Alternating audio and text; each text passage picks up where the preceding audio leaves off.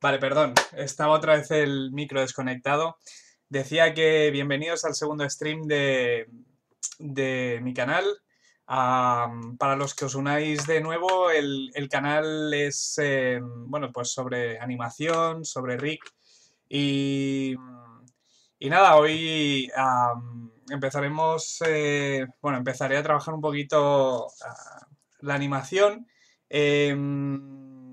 El otro día terminamos con un autorrig que estaba probando. Me quedé en la fase de creación del rig facial. Bueno, tuvimos un problema que es que no podía continuar con el tema de la construcción de ese rig porque había un fallo en los loops del modelo, según me han dicho los creadores del autorrig. Y bueno, no me ha dado tiempo a ver cómo se arreglaba, así que lo miraremos en otros streams. Y nada,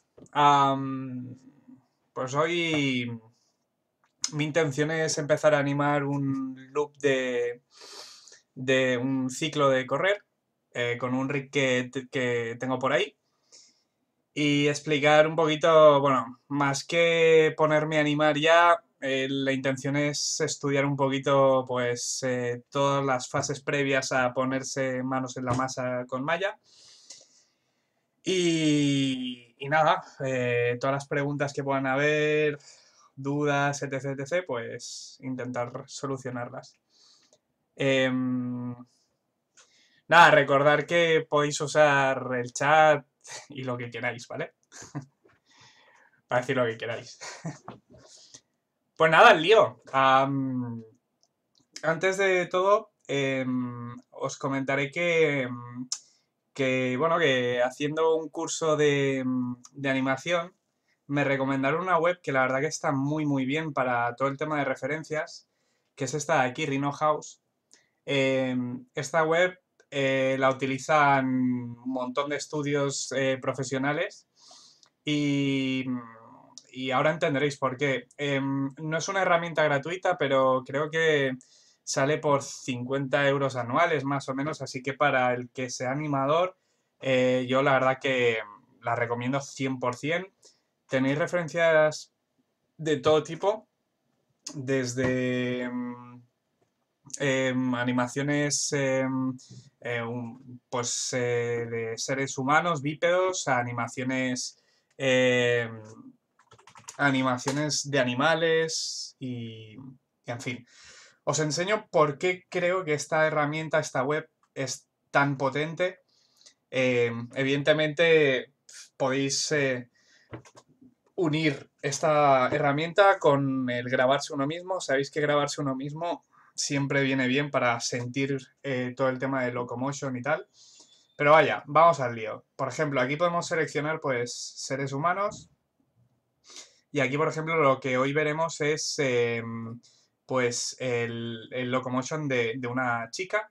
Entramos aquí a locomotion y aquí tenéis pues, por ejemplo, lo que vamos a ver hoy es run. Si entráis aquí, tenemos el estándar y aquí podéis ver pues que nos ponen pues el side, el front y luego lo mismo, pero desde el otro lado y el back. Yo seleccionaré estas, ¿vale? Que es un correr un poco más suave. Vamos a entrar.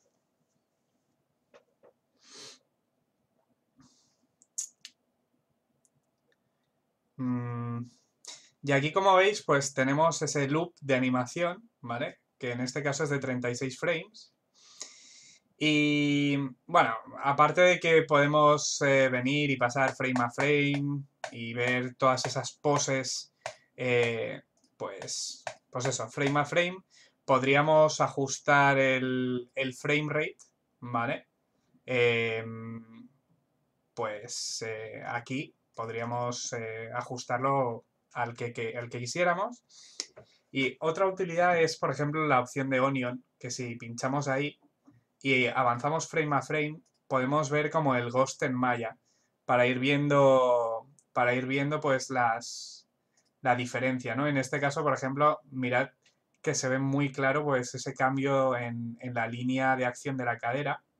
Pum, pum, pum, pum, pum. pum, pum, y ese cambio.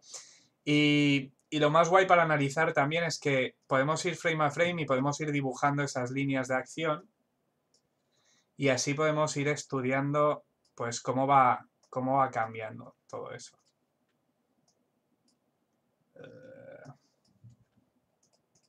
A ver, un segundito porque aquí debería de... Ah, vale, creo que... Me está dejando mal. A ver. En principio, cada vez que dibujas y pasas al frame siguiente, debería de grabarse ese... Ahora, vale. Ahora que el marquito está rojo, ahora está grabando. Pum.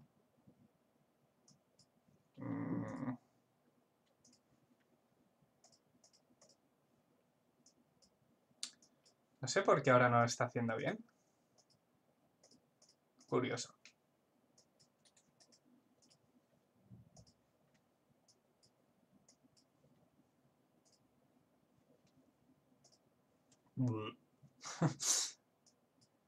Bueno. ¿Por qué? Cuando lo he probado antes funcionaba. A ver. Maldito.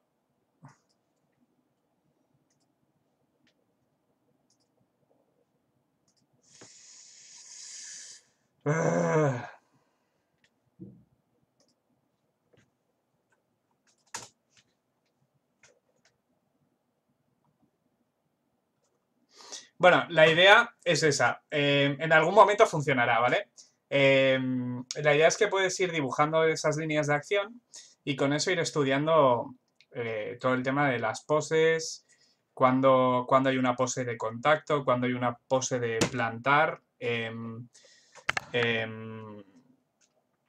dónde se levanta más la cadera, etc, etc. Otra utilidad que va muy bien es los libros. Yo, la verdad que me he leído el de Animator Survival Kit. Es un libro que recomiendo a todos los animadores.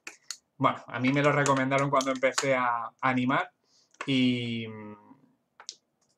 la verdad es que que es muy útil. Además tenéis la aplicación en iPad, creo que también para versiones de Android, en el que además de, bueno, de toda la información tenéis vídeos que podéis ir pasando frame a frame y podéis ir viendo las distintas etapas de un ciclo de caminar, de un ciclo de correr y os habla pues de todos los principios de animación. En la web tenéis pues información de todo esto. Y nada, por ejemplo, pues partes del libro, pues por ejemplo tenéis aquí un poco las poses que vamos a ir colocando en nuestro rig, pues para ir construyendo ese ciclo de correr. En este caso parte de esa pose de contacto. Y aquí podéis ver, pues, por ejemplo, cómo se va dibujando la altura de la cadera. Podéis ir viendo esas poses de contacto importantes, las passing poses, las poses más bajas y luego, pues, evidentemente quedaría hacer las intermedias. Pero, bueno, este sería un correr básico. Este es un correr, pues, más toon. Y aquí tenéis, pues, distintas variaciones. Todas estas poses las podéis encontrar, como os digo, en el libro de Animator Survival Kit. Este libro se puede conseguir seguramente en la zona de Arco de Triunfo, para los que seáis de Barcelona. Supongo que se puede conseguir ahí y si no, seguro en eBay. Vale. Vale. Pues nada. Vamos al lío ya. Me voy a abrir Maya. Y voy a traerme el rig de Aya. es un rig de Animation Mentor, por lo que voy a abrirme el Maya 2014.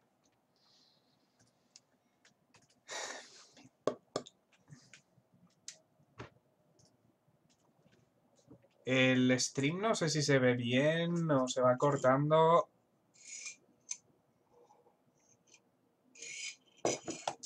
Espero que se vea bien. Vale. Y no sé si se oye la música o no, yo no la escucho, así que, bueno.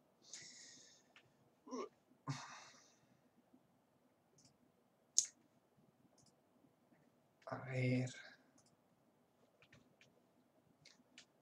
No sé por qué no se oye.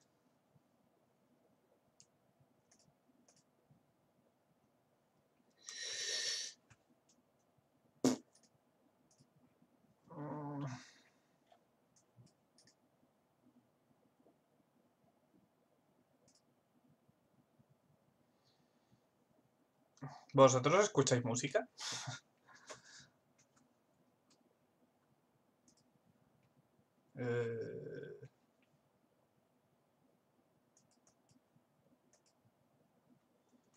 ¿Se me oye?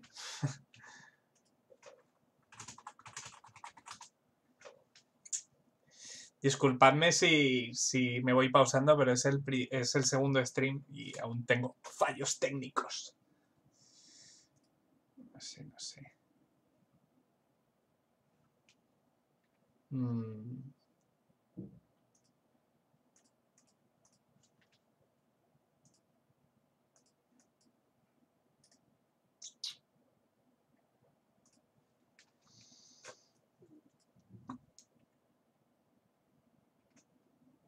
Hostia, no sé si se me oía.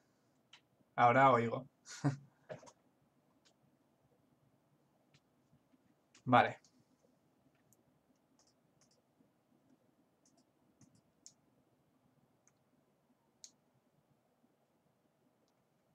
A ver, que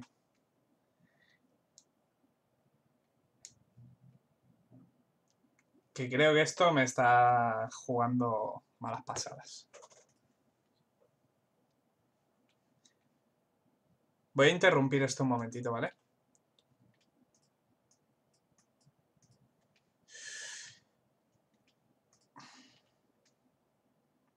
Ahora, creo. ¿O no? Ahora creo que se oye. Vale. A ver. ¡Oh, qué calor! Vale, pues vamos a empezar a trabajar.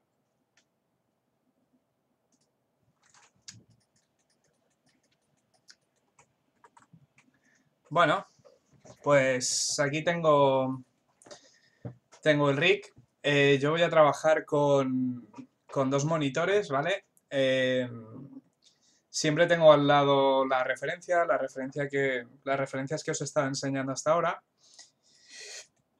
Y nada, la fase primera de la animación es el blocking, en las que colocaremos las posiciones principales y luego con ese blocking en el que ya definiremos un poco los timings de animación, empezaremos a crear las poses intermedias.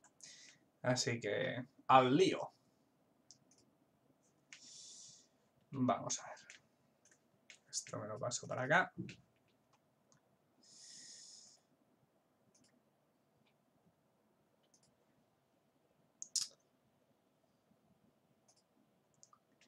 Venga.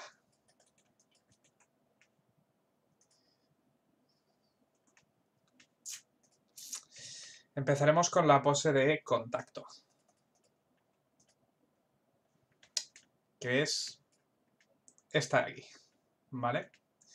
Aquí vemos que la cadera está más bien situada de esta forma y normalmente siempre la cadera va en contraposición de la espalda, ¿vale? La cadera gira para allá, la pierna que va delante es esta de aquí, ¿de acuerdo? La cadera y la cabeza normalmente van en el mismo sentido y todo lo que es el spine va en el otro, ¿vale? Vamos a empezar por ahí.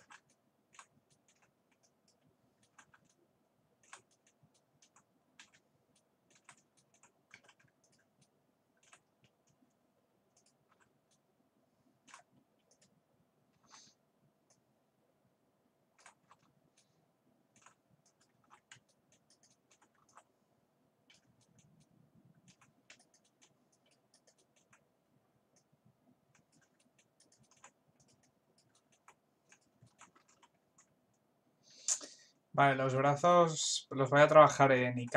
En principio, a ver, esto va mucho a gustos. Realmente cuando uno quiere trabajar bien los arcos, normalmente lo hace con FK. Pero en este caso, bueno, yo voy a hacerlo en IK. Realmente va muy a gusto el animador. Hay animadores que siempre, siempre, siempre trabajan en IK. Yo lo admiro. Y hay otros que prefieren FK. En principio el IK normalmente se usa cuando animamos personajes que están apoyados en algo, ¿vale? Básicamente porque el IK es animación inversa. Pero bueno, veréis que se puede animar en IK también en estos casos. En IK, pues solamente dependes del control que lleva todo el brazo y del twist del hombro, del codo, perdón. Y en FK, pues tienes los tres controles del hombro, codo y muñeca, ¿vale?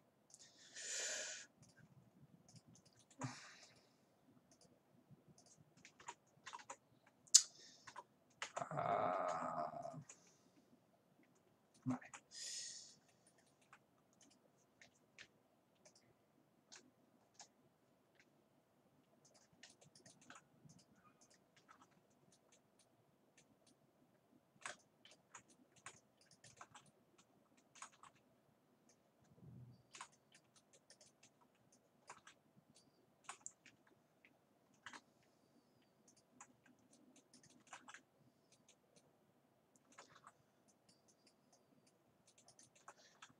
Vale, vamos a cerrar aquí el puño.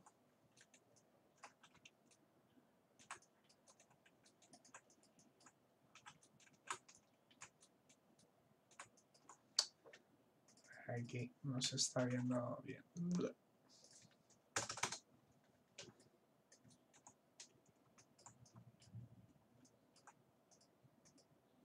Jolín, la música esta, la cadena esta de...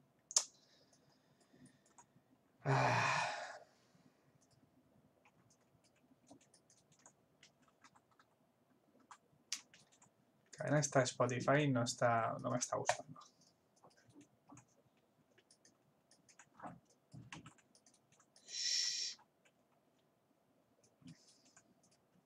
Aquí están los controles de Master Coop. ¡Oh! Handscale. Vale, ahí está.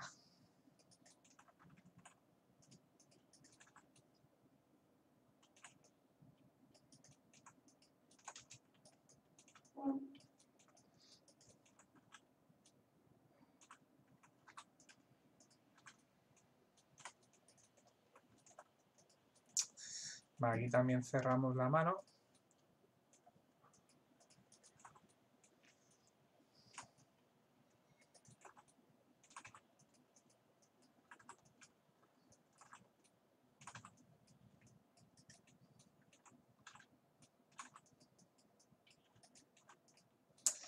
Vale, la cadera la vamos a girar un poco ahí. esto aquí y esto lo subimos por ahí un pelín, esto para adelante.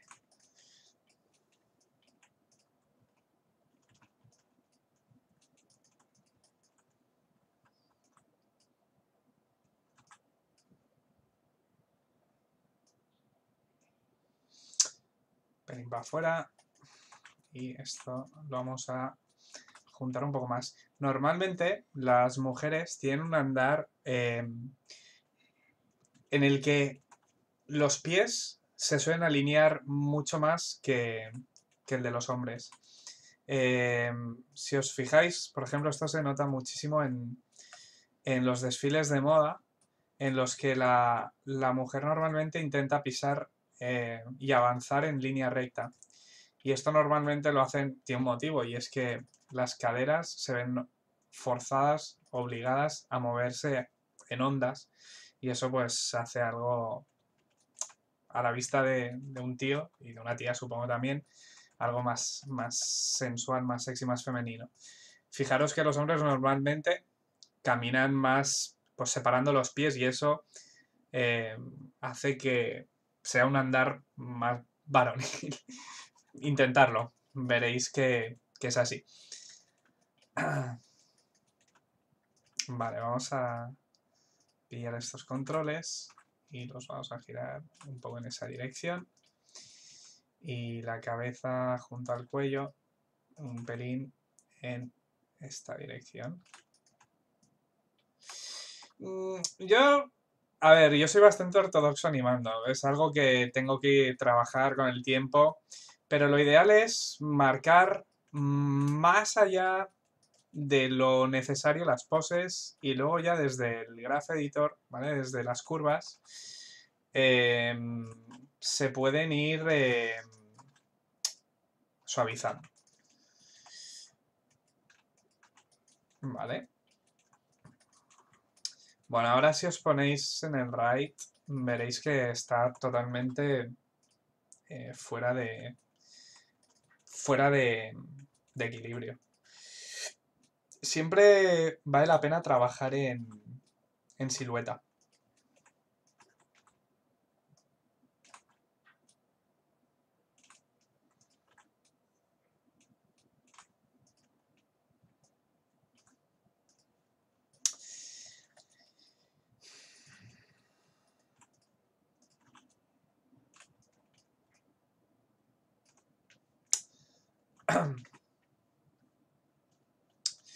A ver, me voy a abrir el vídeo para ver las poses por detrás.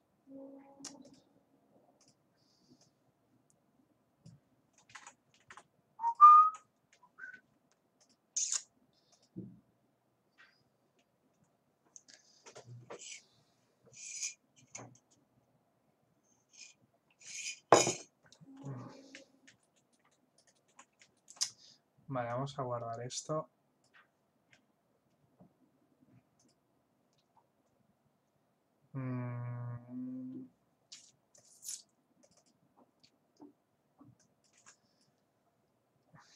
Vale, lo voy a guardar aquí.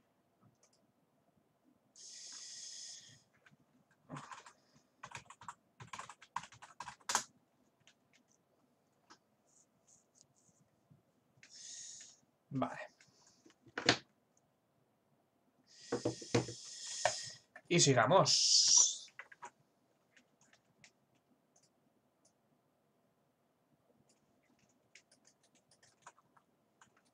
Vale.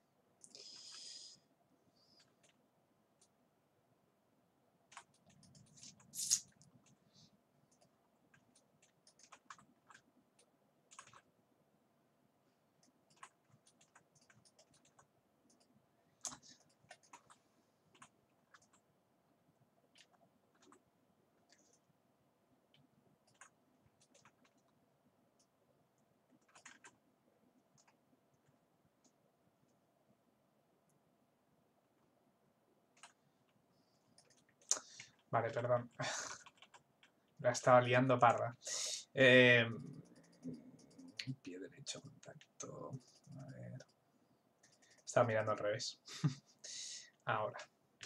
No me cuadraba.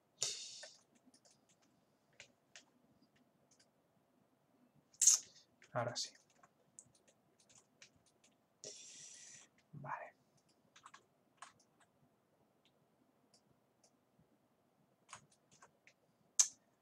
Vale.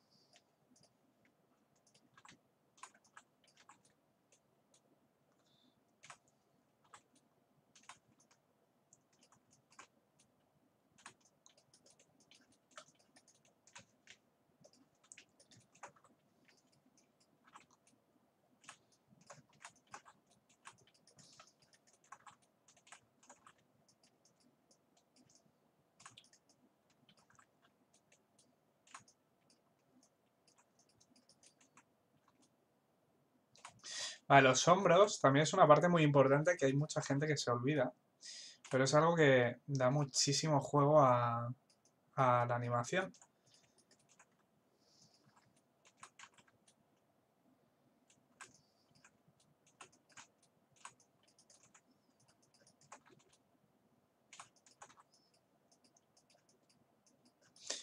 También es súper importante que cuando estéis trabajando en silueta, os fijéis bien en los espacios negativos. Al final, lo que hace que la animación se entienda es lo que estamos acostumbrados a ver y la mente, como suele ser bastante vaga, bueno, la mente, el ser humano, construye toda la información que recoge a través de los sentidos de la vista, normalmente a través de siluetas. Por eso, realmente, si se nos enseña una silueta más o menos reconocible, somos capaces de decir qué es.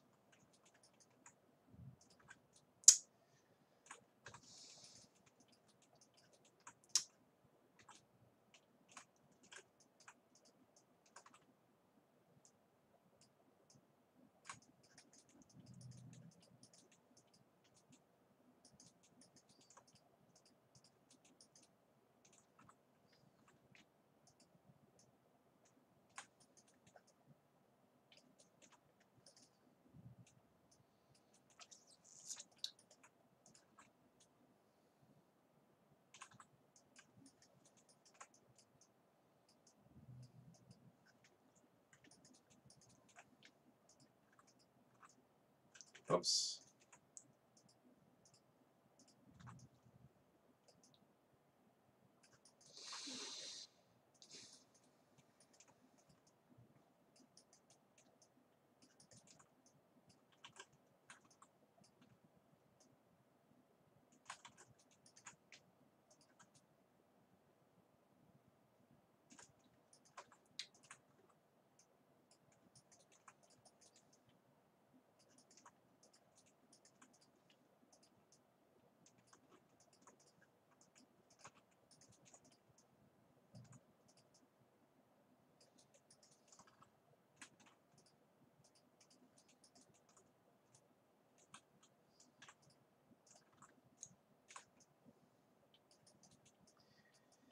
Bueno, pues creo que más o menos tenemos la primera pose. A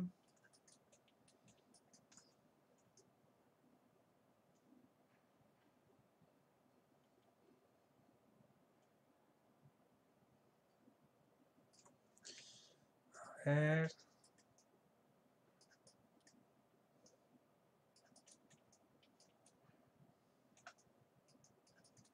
Siempre es súper importante ir viendo desde todos los ángulos posibles, porque eso pues nos ayuda a comprender bien cómo está funcionando el movimiento.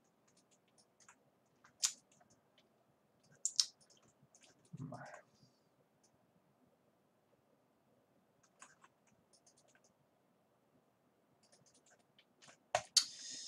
A ver. Oh, no.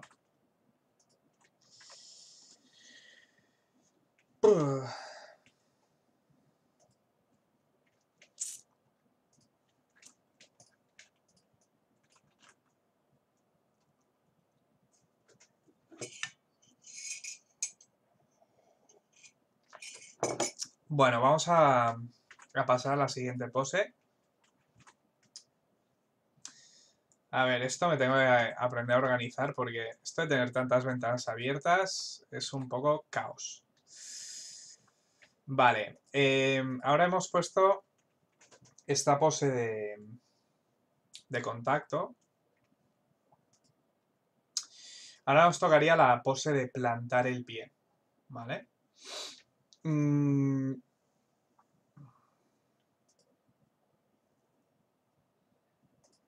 Vamos allá. La voy a colocar en el vídeo de referencia que estamos siguiendo.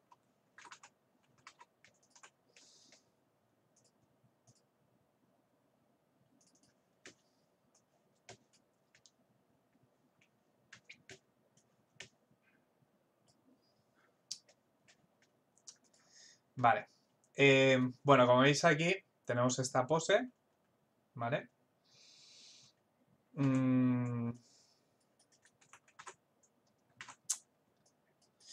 Que realmente hay una curva más marcada, que es esta de aquí, que podríamos trabajar. Sí, vamos a intentar forzarla un poco más.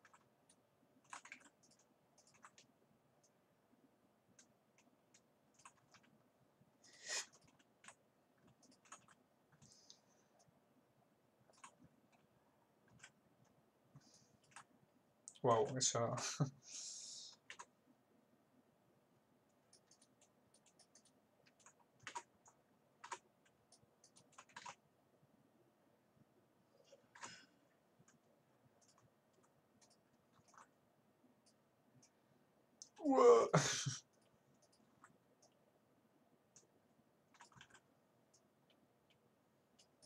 Bueno, por ahora lo voy a dejar así.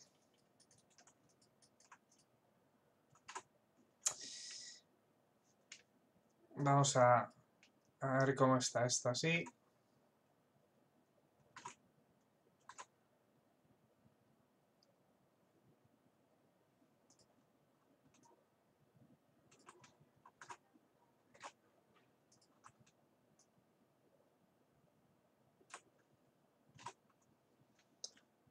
Activamos el onion y 1 y 2 y ahí estamos en la pose de plantar, ¿vale?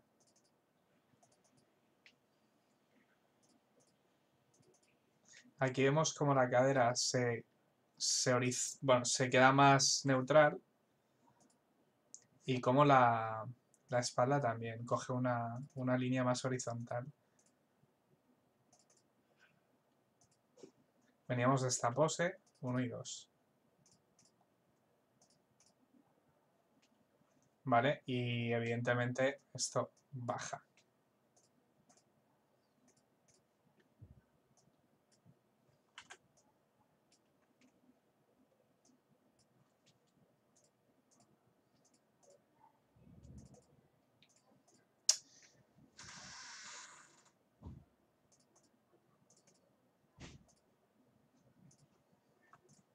Vamos a pillar esta pose que es la del passing pose.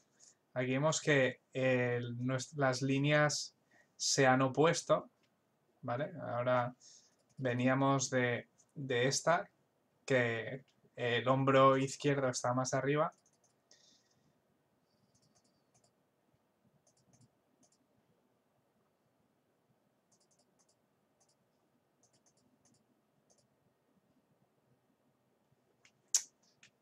Ahora tenemos esto.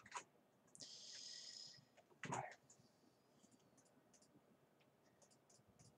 3 frames, aprox.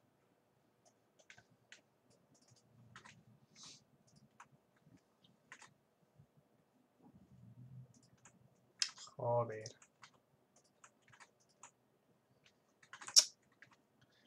Uf.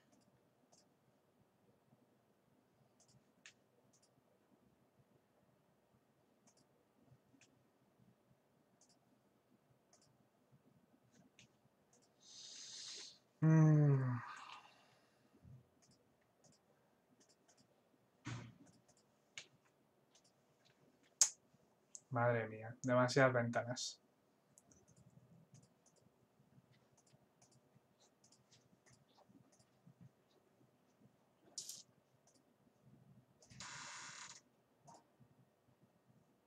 Vale.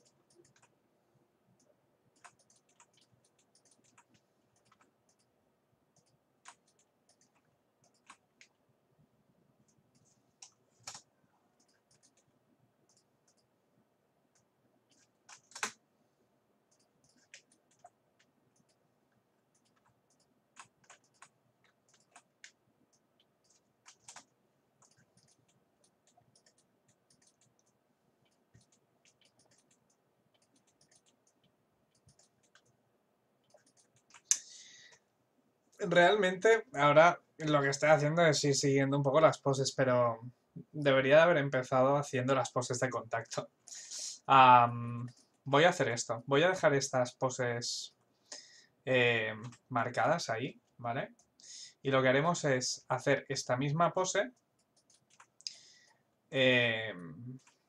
Esta misma pose la vamos a colocar al final. Este ciclo más o menos tendría unos 31 frames. Entonces voy a pillar estos controles, los voy a poner al final y voy a copiar más o menos en el intermedio esta misma posición pero al revés, ¿vale? O sea, ha hecho, estas poses me las voy a cargar.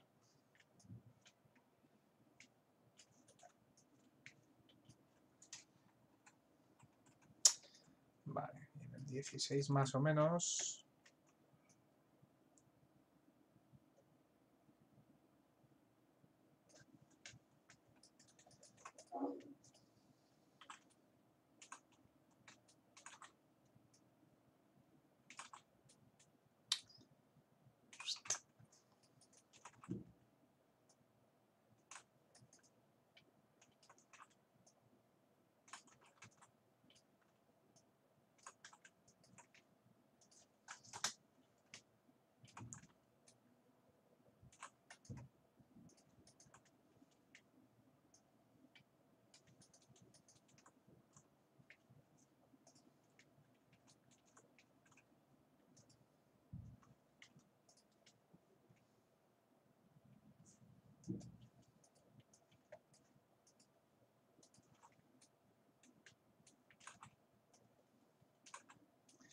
Aprox. Podría coger y copiar los valores, pero no quiero que quede exactamente igual. Por eso lo hago un poco a ojo, ¿vale? Con la referencia siempre al lado. Porque al fin y al cabo no somos robots.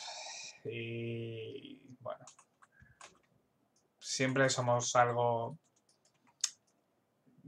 asíncronos, ¿vale?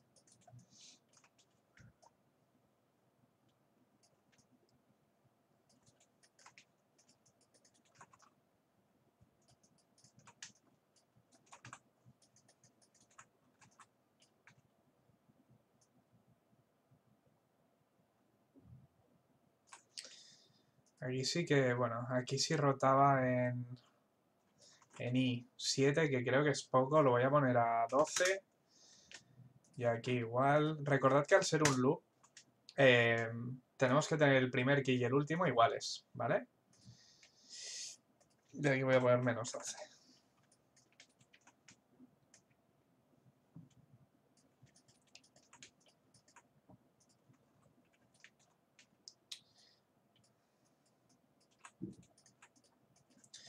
Y esto, pues, a la inversa. Ahora ya.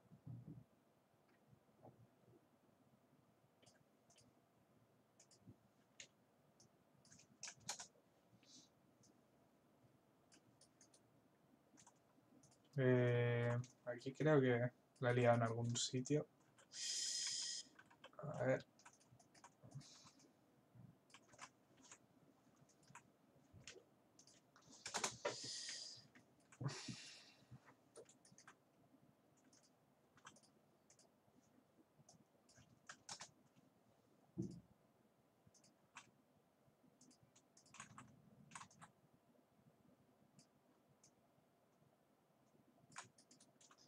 Vale.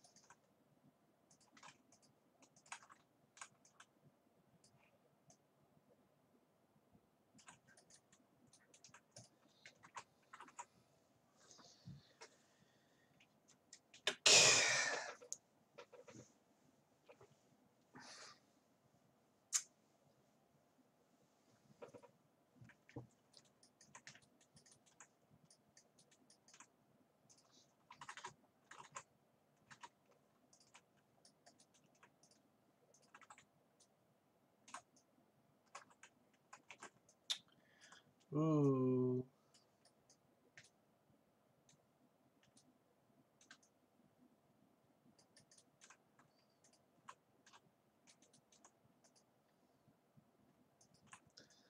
Vale, o sea, que esto no os pase nunca. Tenéis que tener todos los keys marcados, ¿eh?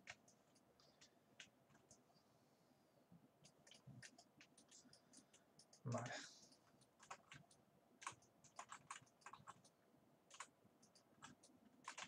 Uy.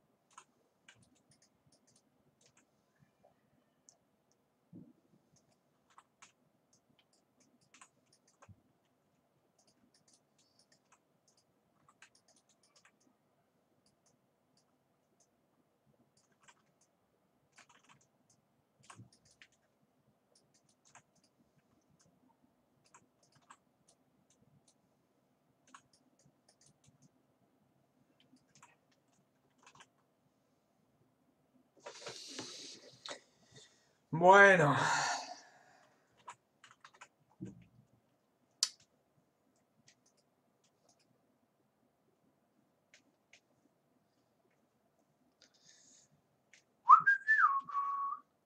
¿Qué tal? ¿Qué os va pareciendo por ahora? Bueno, tenemos muy poco, ¿no? Como veis, esto de animación requiere mucho tiempo. Bueno, ahora lo que veis os dice poco, pero tendríamos la base del ciclo de animación, ¿vale? Bueno, la base, las poses de contacto.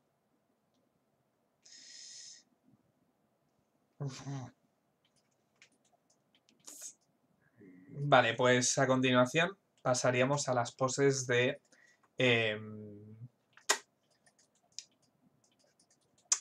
los passing poses.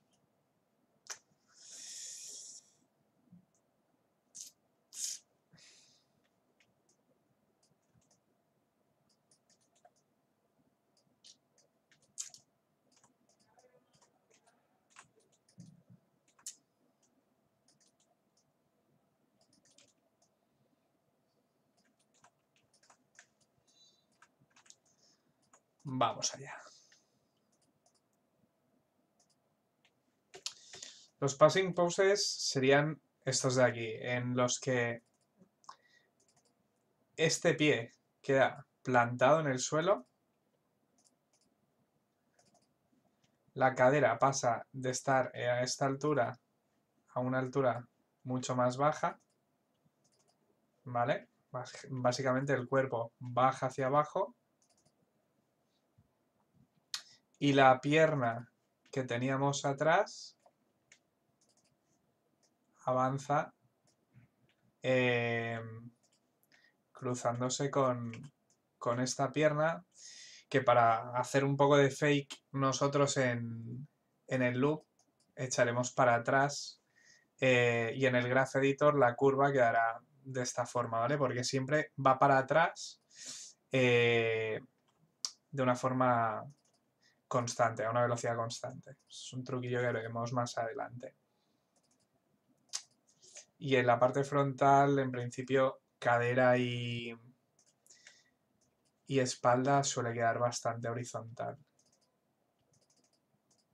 Hasta que hay ese boom, ¿vale? Que esta es la siguiente pose. Y aquí tenemos un cambio de clarísimo. En la cadera de la mujer queda muy, muy claro. Vale, pues será esta pose, ¿vale? La que vamos a hacer a continuación.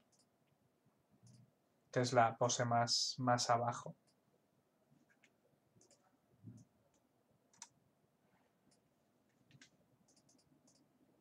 Veníamos de esta y vamos aquí.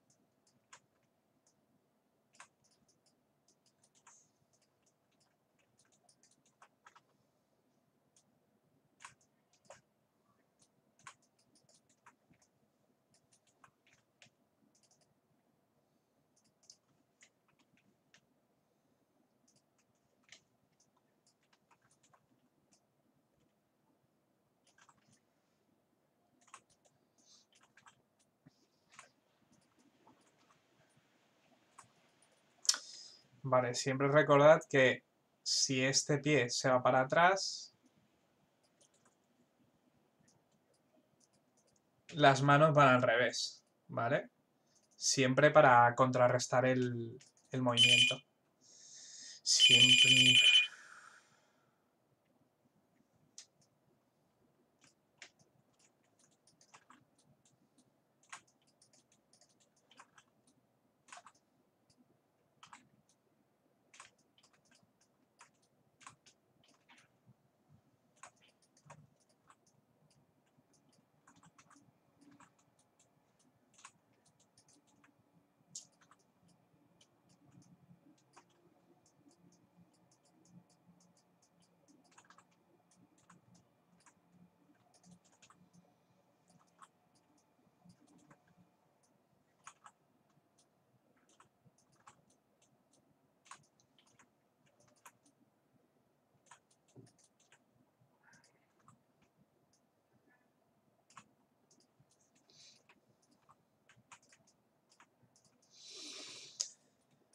Pipiripi.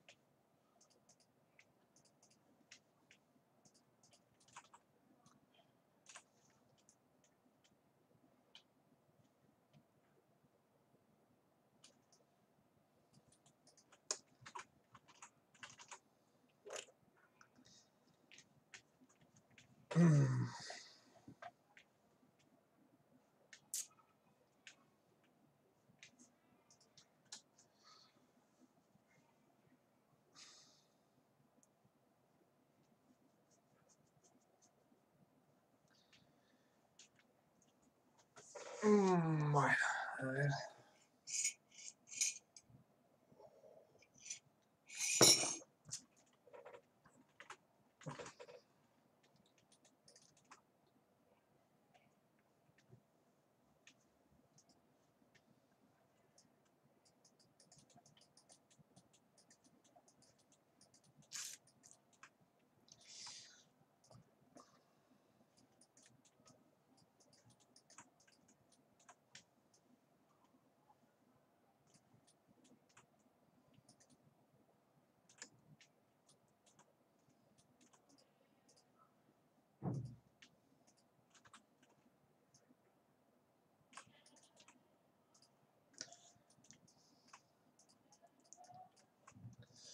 Vale, acordaros de los espacios negativos. Importantísimo.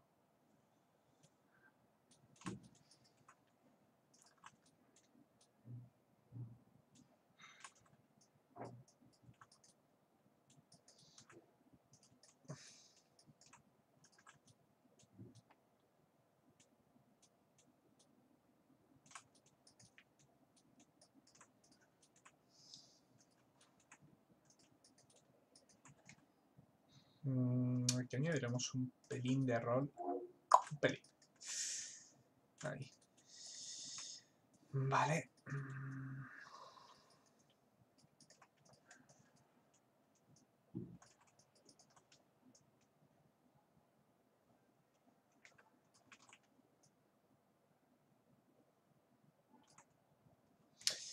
Y vamos a hacer este mismo intermedio para esta parte.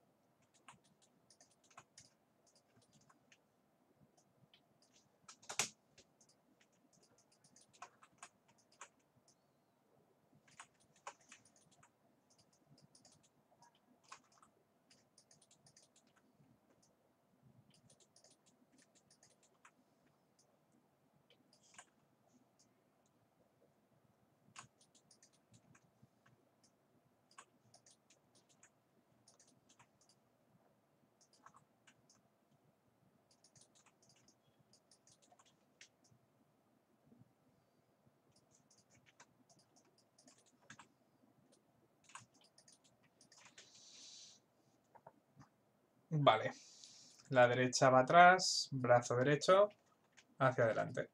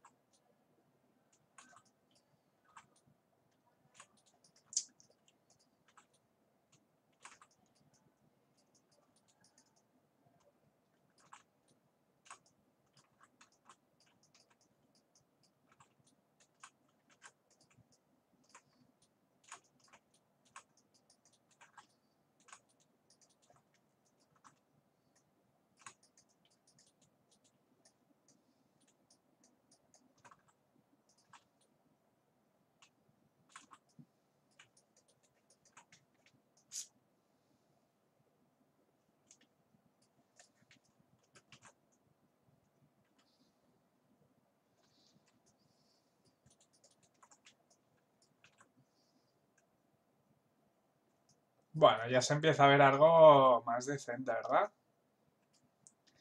Fijaros que lo único que hemos hecho por ahora es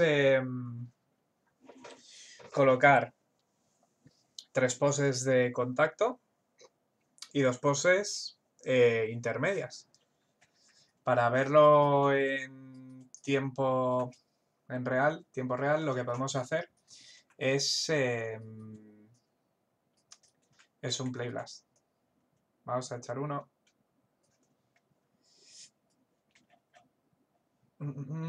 QuickTime 6.3.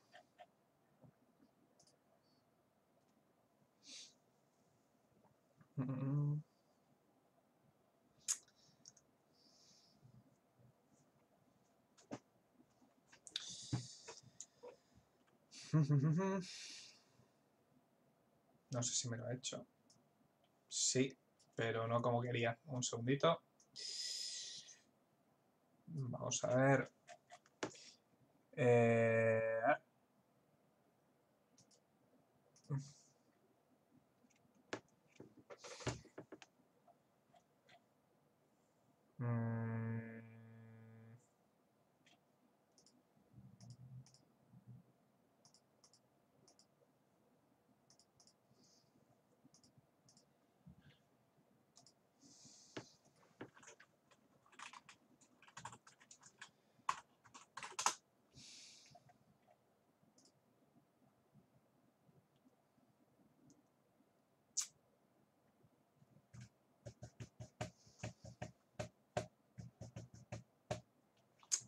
Vale.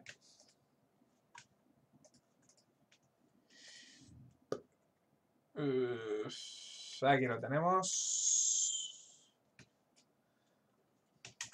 Me lo he guardado una calidad pestosísima, madre mía. Se nota que no he hecho ningún playblast desde hace tiempo en este ordenador. Vamos a ver. Mejor en H64. From Windows y 1. Y en principio debería hacerlo bien.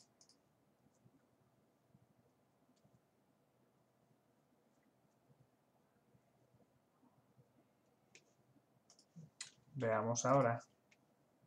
Ahora sí. Y... A ver...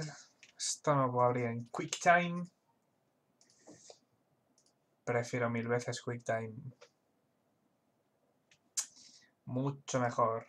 Y vamos a verlo en bucle. Vale. Aquí veis que hace el click porque se nos repite el frame 1 y el último. Y evidentemente faltan muchísimas poses que trabajar. Pero vemos de entrada que el correr tal vez es un poco lento. Quizás habrá que mirar eso mejor. Vale, pues vamos a seguir trabajando. Esto nos lo vamos a guardar. La forma de mirar esto realmente sería si abrís el Graph Editor. Veréis que tenemos las curvas en Spline. Realmente trabajar en Spline. El blocking se puede hacer, pero normalmente lo que se hace es trabajar en blocking. ¿Vale?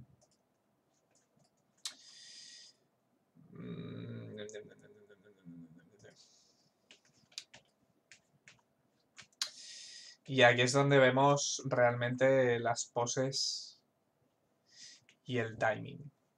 Una vez tenemos el blocking que nos gusta, pues entonces podemos pasar a Spline y acabar de ajustar las curvas. Vamos a ponerlo para que a partir de ahora todos los kits de animación se coloquen de esa forma. Bueno, lo podemos poner en clamp y en step. Save.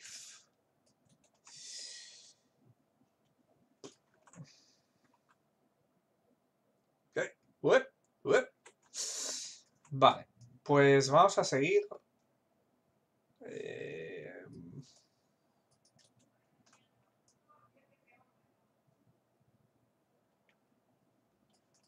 Bueno, voy a hacer una paradita, ¿vale? De 10 minutos.